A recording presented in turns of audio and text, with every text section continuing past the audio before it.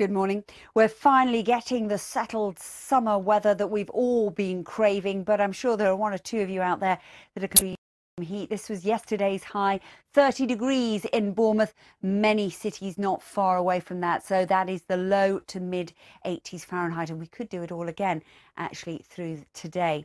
A little more in the way of cloud up into the far north of Scotland. You can hear perhaps an isolated shower up into the northeast, and we could see a little more cloud across North Sea coast. But in terms of the feel of things, temperatures will be at their highest across central and western areas. As you can see, temperatures around 27 to 30 degrees again.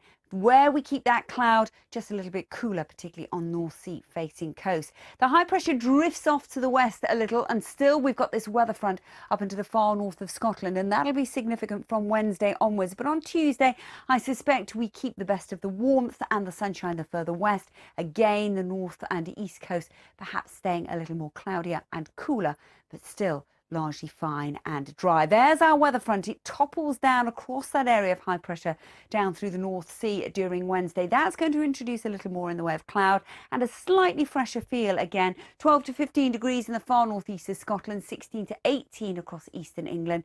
A little bit cooler, but still into the mid-20s perhaps through central and southern areas.